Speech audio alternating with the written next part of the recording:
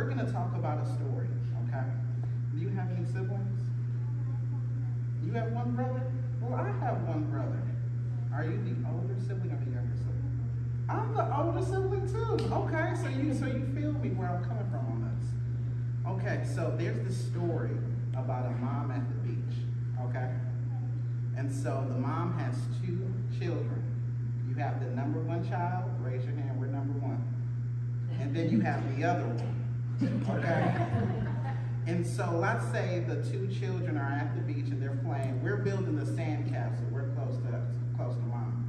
The other one is playing in the water. So what happens if our sibling, our brother, who's in the water is having some issues, like trying to swim? What does mom do?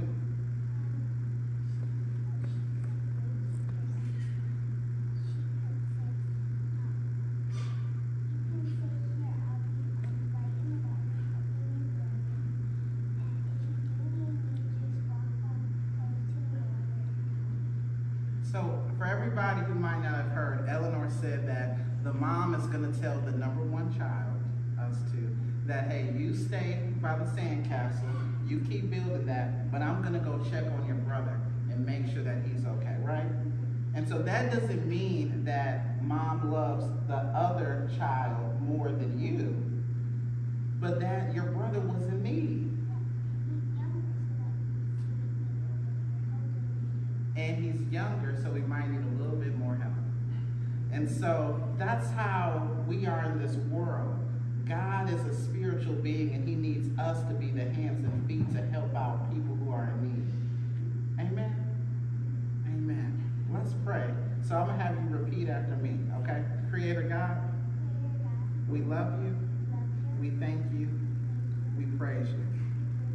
We ask you to protect anybody who's hurting, anybody who needs your help. We know that you are the solution to this broken and lost world. God, we love you. God, we thank you. God, we praise you. And God, we lift your name on high. In Jesus' name we pray. Amen. Thank you. Amen.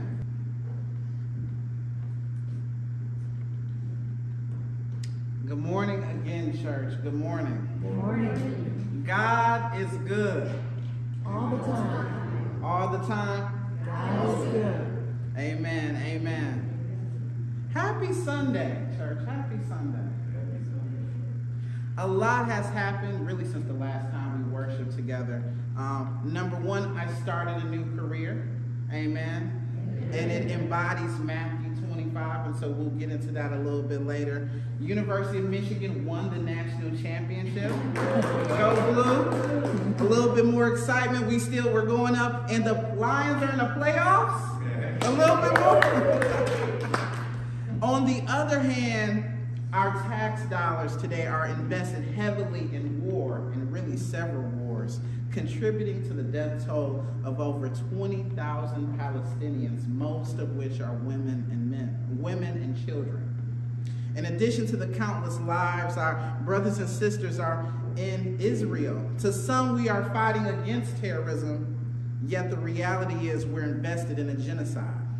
In a recent report from our very own Presbyterian of Detroit moderator Kevin Smith, he equates the militant organization of Hamas to the city of Gaza, thus justifying the loss of thousands of lives. In his statement as the moderator, he is speaking for not just this church, for 70 churches in southeastern Michigan. Currently, our per capita dollars are being controlled by the Synod of the Covenant of the Presbyterian Church USA, by an administrative commission and an executive team who are still perpetuating pay inequity and white supremacy. Last year, I questioned in this pulpit, why do black women make less than white women? The Synod of the Covenant decided to ensure that every election and hire from 2022 to 2024 has been all white people. 8 out of 8 elections for leadership and commissioners for our church, and 5 out of 5 new hires for our presbytery have all been white women. The Synod of the Covenant took the pledge to address this racism, and instead of moving us farther away from it, instead the decisions expedited its implementation. American writer James Baldwin once said, "I can't believe what you say because I see what you do." Church, it's hard being an American Presbyterian today. It is hard. We pray and we have good intent with our investments, amen? We trust that the people that we elect will make the right and ethical decision, but just remember, a misinformed or ill-informed people will always be subject to manipulation. James, the brother of Jesus, shared words for us as bystanders and the people that we have elected for the Synod of the Covenant and the new Presbytery of Detroit staff who are faced with this ecclesiastical challenge today. What good is it, my brothers and sisters, if someone says they have faith but does not have works? Can faith save them? If a brother or sister is naked and lacks daily food, and one of you says to them, "Go in peace, keep warm and eat your fill," and yet you do not supply their bodily needs, what good? What is the good of that? So faith by itself, if it has no works, is dead. Church, if your faith is dead, the question this morning is, are we really living? Church, we are living amongst the walking dead today. See, God has given us this body to learn the necessary trade and skills to build his kingdom. He has given us the Holy Spirit to guide our mind and our thoughts. He has given us Jesus, a life, a death, and a resurrection to be our soul. Yet time after time, those who claim to be members of this body seem to be malfunctioning because somewhere, somehow, there is a disconnect. Somebody say disconnect. You know, I stumbled upon a few words that I would like to share with you this morning.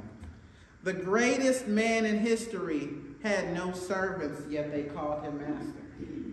The greatest man in history had no degree, yet they called him teacher. He had no medicines, yet they called him healer. He had no army, yet kings feared him. He won no military battles, yet he conquered the world. He committed no crime, yet they crucified him. He was buried in a tomb, yet he lives today. His name was Jesus, amen? I always thought it was interesting that, God could have instructed Jesus to go become a Pharisee. He could have said, go through that process. Go become an inquirer, then a candidate, go through that committee, and that committee get voted on by the elder Pharisees and whatnot, and then approved by the sect, which is comparable to a presbytery. But God didn't do that. We know that the Bible talks about the Pharisees and how they opposed Jesus, but it says a bit about the process to become one. And so I did some research about the Pharisaic movement. And in order to become a Pharisee, you had to have, number one, knowledge of the law. See, Pharisees were expected to have an extensive amount of knowledge of the Torah, which is the first 5 books of the Hebrew Bible, and the oral traditions associated with it. Number 2, they needed strict observance of the law. Pharisees were known for their rigorous observance of the law, including both written and oral traditions. This would have been a prerequisite for any member to join the sect. Then training and education.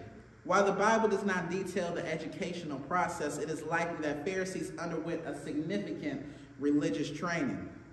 This can include studying under a rabbi or teacher and learning the interpretations and the applications of the law. Membership and acceptance. This is when becoming a Pharisee probably involved that being accepted by existing members of the group. This can include demonstrating knowledge, being questioned, and their commitment of the interpretations of the law. Now, doesn't this sound like becoming a teaching elder in the Presbyterian church? Back in the day, it used to be called the minister of word and sacrament, where you would have to have a master's of divinity. And when I think about a master's of divinity, I think about somebody who would have mastered the divine. But church, none of us can master the divine. Yet, today, only those who have mastered the divine and approved by a small group of people can achieve the title of teacher or teaching elder. But Michael, we know that the Pharisees are the religious leaders in biblical times. So it would make sense that our religious leaders mirror them. Yes, the process. But perhaps maybe I am misinformed on the spiritual identity of this denomination. Are we Christians, or has becoming Presbyterian replaced Christ with Pharisee?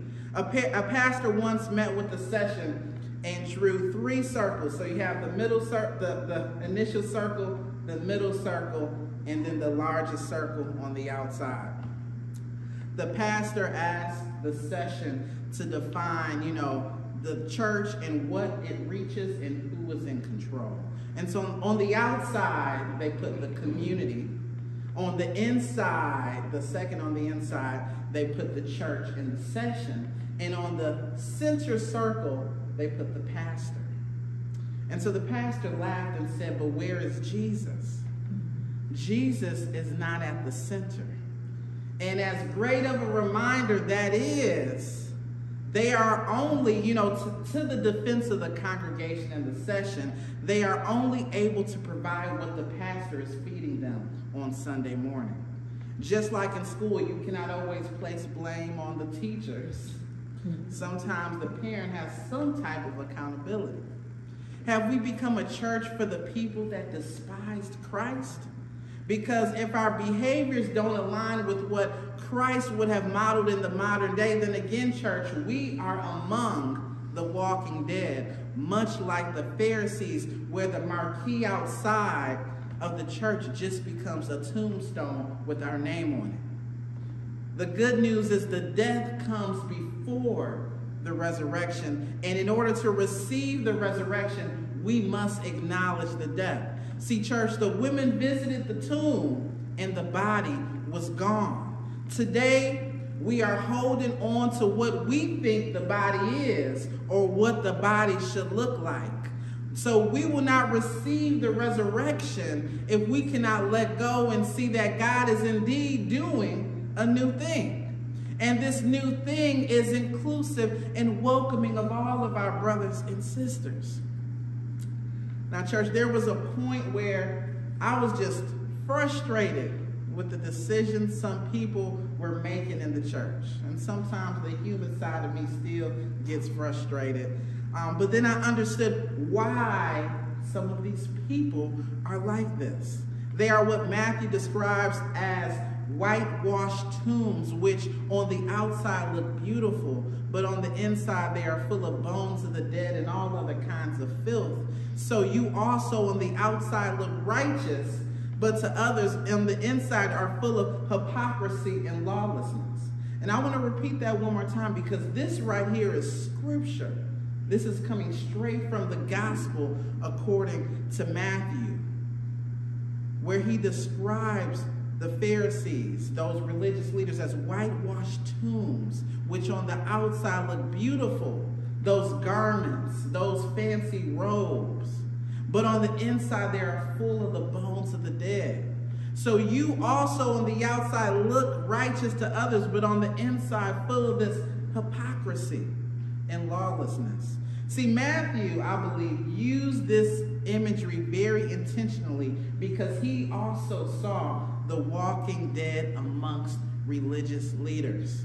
Now, there's a genuine passion in his voice in this scripture, but also a deep, overwhelming sense of sadness. He is witnessing people who cite the same scriptural text as Jesus, but practicing a different lifestyle. Church, there is much repair that is needed before the conversation of reconciliation when it comes to racism. That is something that I've always said. But today, where I am today, church, I believe there's a deep need for rehabilitation for those religious leaders who think they are doing things in the name of the Lord, but in reality perpetuate the same inequities impacting marginalized people in this world. I I'm going to read that one more time. Today, I believe there is a deep need for rehabilitation for those religious leaders who think they are doing things in the name of the Lord, but in reality perpetuate the same inequities impacting marginalized people across the globe. In this new chapter in my career, I drive rehabilitation strategy in partnership with the Federal Bureau of Prisons. In my role, I provide career consultation, what I like to call career therapy, to my residents who are finishing out their incarcerated terms at my facility. I've heard some amazing stories. Some men and women have spent maybe 25 years in prison. Some are here on a violation. Some are my age and have spent the last 7 to 10 years behind bars. And that's hard. It's very hard. And when our residents reach 30 days in our facility, we have a roundtable discussion with each resident is allowed to share a bit of their story, what got them here, but also what they have been doing in the past 30 days in this road to rehabilitation. And so to my black male residents, I pose this. Have you heard that 1 in 4 black men will be incarcerated at some point in their lifetime? And one person responded, I don't believe in statistics. You know, I think that we are here because we made our own decision and now we are held accountable. And I believe that is a great response. But I share with him 2 things. I said, number 1, that statistic is from 1995. But look around. And I'm going to tell you what I see when I look around. Second, beyond these walls of our facility, there is a rich diversity of people. But as I walk around the 3 floors of this facility with 250 residents, I would say that between 8 to 9 times out of 10, it's a black man walking around. Anywhere from 19 years old to 75. And that's hard for me. It's very hard for me to see myself, to see my brother, to see my father, to see my uncle, when I see my residents. Identities are stripped when people become institutionalized or imprisoned, reduced to a number and a new affiliation. You were convicted of a crime. Therefore, now you become a victim to the time. And as an empath, I do not just see numbers, I see names. I see stories. I see families. Church, that's somebody's son in there. Church, that's somebody's brother, somebody's father, grandfather, husband, significant other. Now, in 1995, the Department of Justice for the United States of America released this report regarding the lifetime likelihood of going to state or federal prison. And I don't know what they used to find these numbers, but I'm pretty sure it's either close to accurate today or even worse than the numbers seem themselves. The empirical evidence from 95 suggested that given the average white American male, there would be a 1 in 23 chance that he would be sent to federal or state prison. 1 in 23. That's 4 out of 92. In contrast, over 1 in 4 black men would meet the same fate. And I believe this was based on a fear that we created that dates back to when black people were possessions. Therefore, any deviation outside of total submission is seen as deviant behavior. The sermon I preached last January, of broken people, the presbytery responded to that and challenged what I said. Again, I said, I believe that this 1 in 4 black men would face this fate is based on fear and because black people used to just be possessions. Therefore, any deviation outside of total submission is seen as deviant behavior. There is a fear associated with blackness today. And we aren't the best at making decisions while in fear, but that is the expected But that is expected even biblically when we see some bad decisions made under fear. Church, we know from history that Dr. Martin Luther King Jr. served time, as well as Malcolm X, as well as Nelson Mandela, as well as Paul. And that's how we got Romans. And I'm pleased to say at the age of 27, and I'll be 28 in just a couple weeks, I have not served time. And I give all glory to God and all thanks to a praying grandmother and a praying mother, because there have been times where people have made false reports in an attempt to incarcerate me. When I think about my mom being a single mom raising 2 sons, the statistics of her having 2 sons go up to becoming a 44% chance that myself or Jordan will serve time in a state or federal prison. That's insane to me. That's insane. And so in contrast, when you look at the average American white family, you would have to have 14 children to have that same 44% statistic. I don't understand. I don't understand. And so as we celebrate the life and legacy of the Reverend Dr. Martin Luther King Jr. today, do you know the strongest yet vulnerable community who stood with and beside him? Black women. His wife, Coretta Scott King, was an advocate and leader and peace champion in diversity, equity, and inclusion before it was a trend, a short-lived trend. And all before she met Brother Martin Luther King Jr. His mother, King's mother, was a choir director for a church, Alberta Williams King, and she was assassinated 6 years later after King was assassinated, but she died while she played the organ during morning worship. Why must black women continue to suffer at the cost of the fight for change versus the fight to keep things the same? Church, we are in a civil war in our church today. And while most people are standing by and wondering what to do, I am just thankful for the support from your congregation on what can we do. You know, whether it's a listening ear, a hug, or just saying, we love you and we stand with you. That's way more than a lot of people out here right now. And this is what it really means to be a Matthew 25 congregation, praying and going beyond that prayer, because we understand that faith without works is dead. Church, that is the first step. What it means to open our hearts and receive the resurrection. That is the first step to repair and rehabilitation needed for our church to right the wrongs in both history and current. On this MLK weekend, I would like to close this message with 3 stories that should remind us to always put our trust in God and not in the world. From the bustling streets of New York's Bronx to the hallowed halls of Harvard, this woman's journey is one of groundbreaking achievements and unwavering dedication. Born to Haitian immigrants, her story is a tapestry of perseverance and intellect. Her early years in Saudi Arabia under the tutelage of her engineer father and nurse mother set the stage for a life of inquiry and service.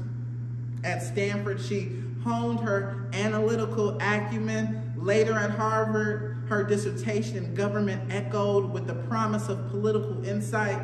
As Dean of Arts and Sciences and later as Harvard's first black president, her tenure was marked by a commitment to equity, inclusion, and academic excellence. Whether navigating the complexities of campus culture or championing initiatives for social change, her leadership reflects a profound understanding of the power of education to bridge divides and ignite minds. Now for my next story, it starts in the heart of Detroit's East Side. A woman of resilience emerged. Her name is now synonymous with leadership and spiritual guidance. She embarked on a journey that defied the the conventional.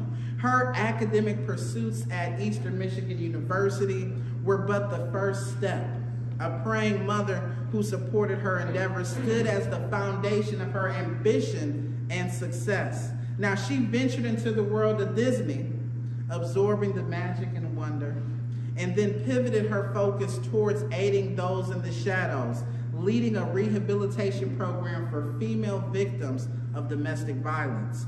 Her corporate tenure at Fortune 500 companies was marked by driving results and fostering unity across diverse departments. Entrepreneurship beckoned, and she answered, creating her own business. Yet a deeper calling resonated within her soul. This call steering her path towards the church. She studied at Detroit's very own Ecumenical Theological Seminary with a concentration in urban ministry.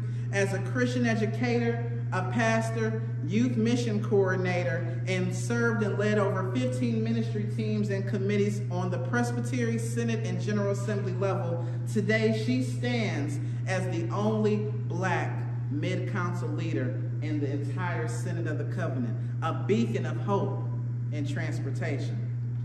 Now for this last story, be with me on this one. Now in the quiet hours of the night, thoughts often wander to those who have left indelible marks on our lives and society. Such is the case with this woman as well, whose story is both inspiring and heart-wrenchingly poignant. She served as the vice president of the student affairs at Lincoln University in Missouri and just tragically passed away by suicide, having endured what was described by her family as bullying and severe mistreatment.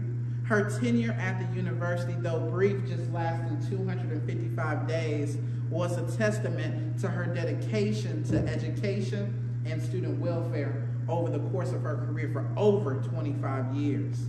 At North Carolina A&T in 2016, she defended her dissertation titled, "My Sister, Myself, the Identification of Sociocultural Factors That Affect the Advancement of African American Women in Senior Level Positions." This work poignantly highlighted the multifaceted challenges faced by African American women in higher education. Challenges of unfair treatment, feeling like an outsider, and being undervalued due to intersections of race, age, and gender. Her research was not just academic. Her research was a mere reflection of her own lived experiences, deeply understood and felt even in her final days. Now, her passing is a stark reminder of the pressures and realities that Black women face today. It calls for a collective introspection and action, both among Black women, to prioritize self-care, recognizing that they are not superhuman, and among the wider society for us to engage in this honest conversation about the unrealistic expectations and stereotypes placed on Black women. It's a call to work towards dismantling these harmful narratives. Church, her legacy, her life, her work is a beacon of knowledge and an enduring call for change. May her contributions and her story never fade from memory, serving as a continuous inspiration and a catalyst for meaningful progress in challenging what's faced by African American women in academia and beyond. Church, these three stories include Black women who have gone through mistreatment, disrespect, and the ignored pleas and cries, tears for support. All of them led to the first woman's forced resignation from Harvard University. The second woman's search for healing from an organization that was supposed to embody the body of Christ, embody the love of the body of Christ. And the final woman's tragic death. These three women represent three names, three lives, three stories. Dr. Claudine Gay, Associate Executive Sharon Barconey, and Dr. Bonnie Bailey. Excellence, church. Excellence is not enough anymore. The Walking Dead isn't confined to the church. The disconnect from mind, body, and soul exists everywhere. Anywhere racism lives, the Walking Dead will thrive. I learned when leaders in the Synod of the Covenant of our Presbyterian Church USA discovered a way to put an expiration date on God's grace for certain members of staff, there is an evident disconnect from the mind, body, and soul. My Lord. Now, Dr. Gay shares with us a deep reflection of her experience in a New York Times piece just posted, I'll say maybe last week, titled, "What Just Happened at Harvard is Bigger Than Me." And it's such a profound piece, and it speaks to a consistent theme amongst these three stories and the challenges we face as a society and as a church. She says, having now seen how quickly the truth can become a casualty amid controversy, I'd urge a broader caution. At tense moments, every one of us must be more skeptical than ever of the loudest and most extreme voices in our culture, however well organized or well connected they may be. The campaign against me was about more than one university and one leader. This was merely a single skirmish in a broader war to unravel public faith and pillars of American society. It is not lost on me that I make an ideal canvas for projecting every anxiety about the generational and demographic challenges unfolding on American campuses. A Black woman selected to lead a storied institution.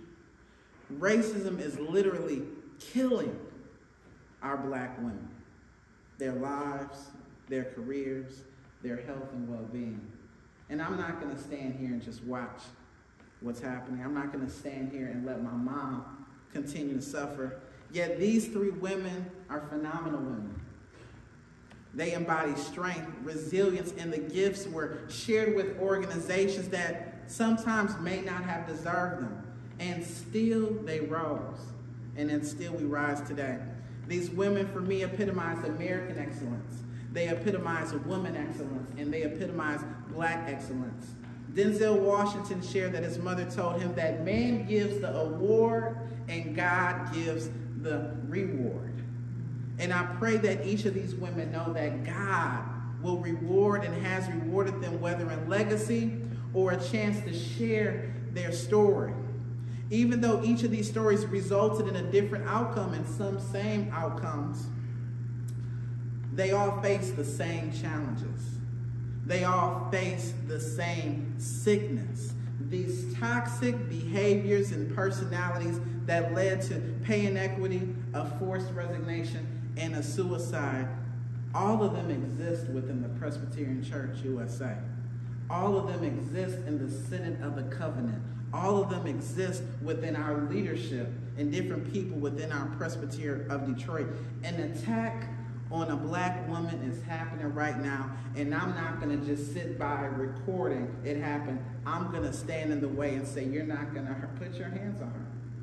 That's what I'm going to do. And I'm glad that your church is standing with me in that fight. Church, I hear this morning on this MLK weekend, King charged us to challenge and to not conform. Church, I hear on this MLK morning, church, for him to charge us to address and adapt and not address and ignore. I ask God to forgive us when we ignore the cries of people. I ask God to show mercy on us when we ignore the signs. I ask God to turn us from our wicked and unchristlike ways when we ignore the people. At this point, when we become unable to confess the unwritten sins outside of our book of confessions, we aren't living anymore. We join and we become the walking dead, a body disconnected from the mind and soul. For I was hungry and you gave me something to eat. Amen. I was thirsty and you gave me something to drink. Amen. I was a stranger and you invited me in. Amen. I was sick and you looked after me. Amen. I was in prison. I was in prison and you came to visit me. Amen. We are not the Walking Dead church.